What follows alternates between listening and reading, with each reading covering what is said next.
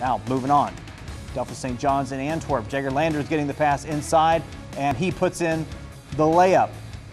Landon Elwer driving inside and puts in the tough layup. Now Jason Gillespie, he tries a layup, but J.J. Boniface gets the loose ball, and then he gets the and one layup. A lot of points on the paint here.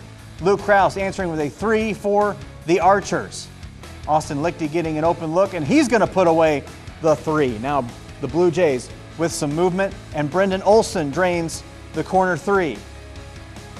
Luke Kraus getting the screen and the open look, and he's going to bury the 2 right there. More action. Lichty on the break now, and he's going to put up the floating jump shot. Nothing but net on that one. Now Owen Sheedy.